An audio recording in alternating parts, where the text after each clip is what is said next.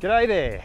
Now, I realise that most of the videos that I share on YouTube of my landscape photography tend to be down south. But for this video, I thought I'd try something different and drive north. So I've come about an hour and a half up the west coast to a little quiet beach town called Lancelin. Just outside the town, there's the Lancelin sand dunes. And I'm here to explore the area to see whether I can grab a different landscape image.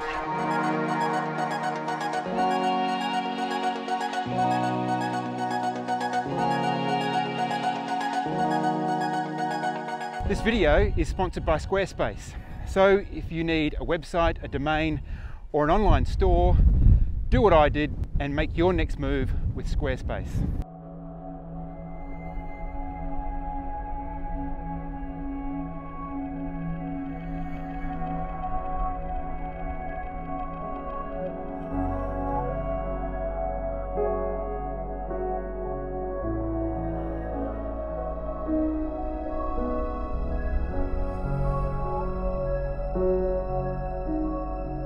So I've been to Lancelin a few times, but not really come out to the sand dunes here.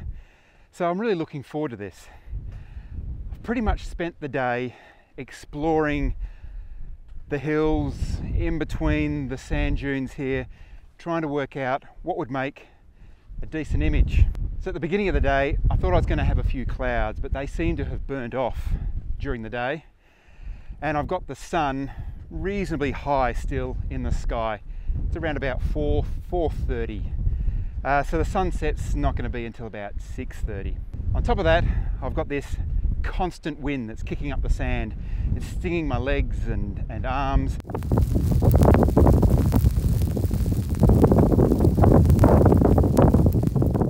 And it's getting into all my camera gear and vlogging gear. So the conditions obviously aren't ideal. So I'm having to take that all into account when trying to work out what sort of image I'm going to take.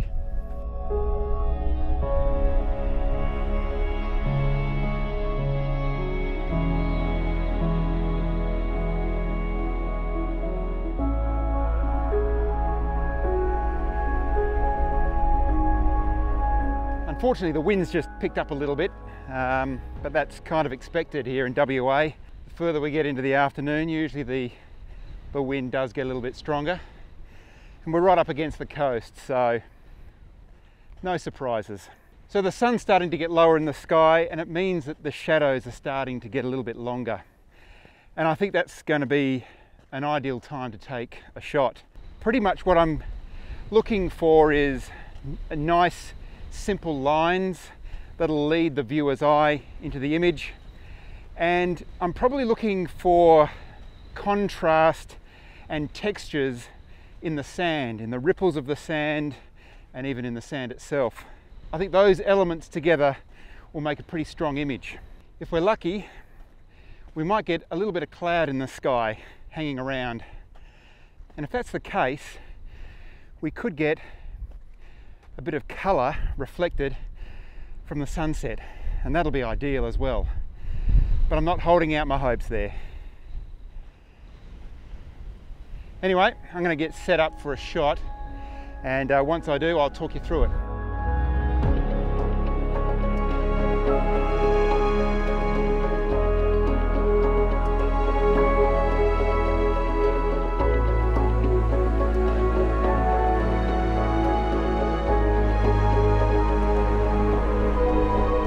Now I've got to the top of this massive sand dune. The wind is just ripping past, so I'm really hoping you can pick me up here. So I've found a location where the line of the ridge at the top of the dune is coming in from the left-hand side, it's curving around to the right, and then back around to the left up to the top of the sand dune. Now to capture all of that, I've put the camera into portrait mode. So the first shot, I'm not going to have any filters or polarizers. It's just the lens itself. Now unfortunately, the wind is so strong that as it rips across the top of the ridge, it breaks the ridge sometimes, and the sand falls down on the left side of the sand dune, which which kind of messes up the ripples in the sand a little bit, but I'm going to continue going because I can't control that. As you can probably tell, I'm being blown around here. So to help the tripod and the camera be a little bit more stable, what I've done is I've hung the bag from this little clip at the bottom here to give it just that little bit more weight. In these sort of conditions, it's always good to have that extra weight in the center of the tripod just to hold things down, make things just that little bit more sturdy. Wow. So I've got quite a bit of the foreground as well as the background in focus. So to try and get that in pretty much one shot, I've got my f-stop at 16 and ISO 100. So that gives me a shutter speed of 1/250th of a second. There's lots of light here. So I'm going to take that shot and have a look at it in camera.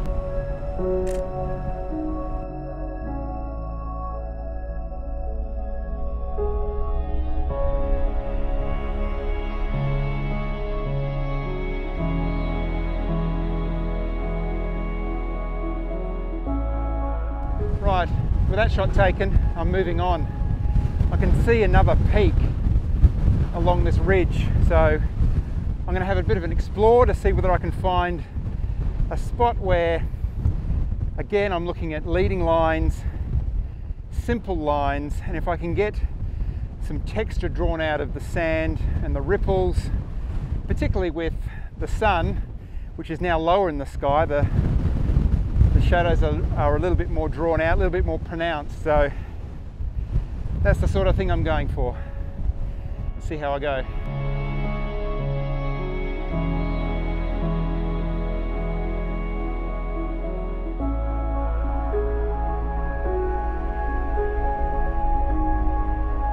I found a composition, and this time it's even more simplified.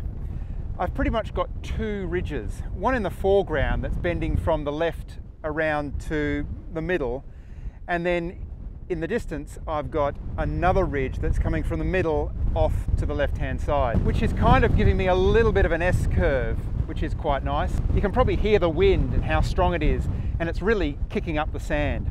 The sand's being blown off the edge of the ridge, and it catches some of the sunlight, and the sun's over on my right hand side. So to try and capture some of that sand, I figured I'm going to slow down the shutter speed. So to do that, I've got the Lee little stopper again on the front of the lens, and my f-stop is at 14. So together, that allows me to bring the shutter speed down to 1 second. Let's see what that shot looks like.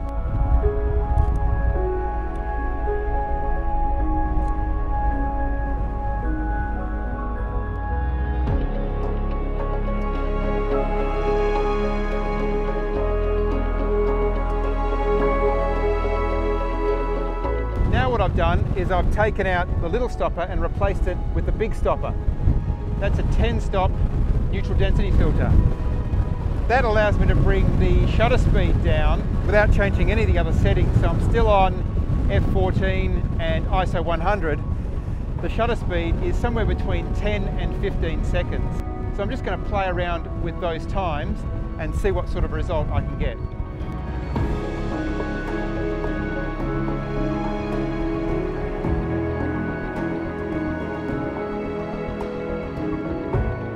Unfortunately, the clouds didn't hang around, and so I'm not going to get that evening light.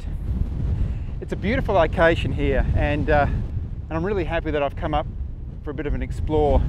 It's definitely a location that I'll come back to again.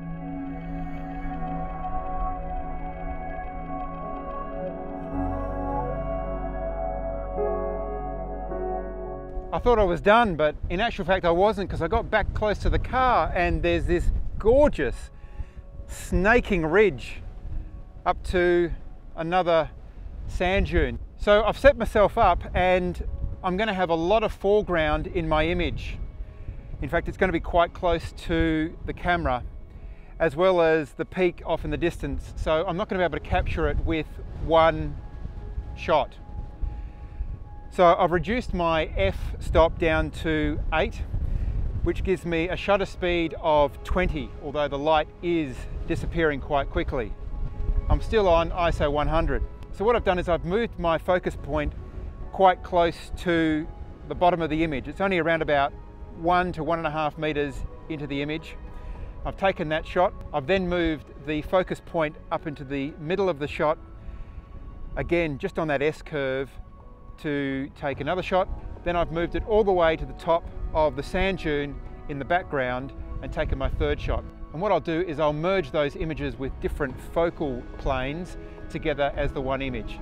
That allows me to get a really sharp image from the foreground right to the background by focus stacking those images. Let's see how it turns out.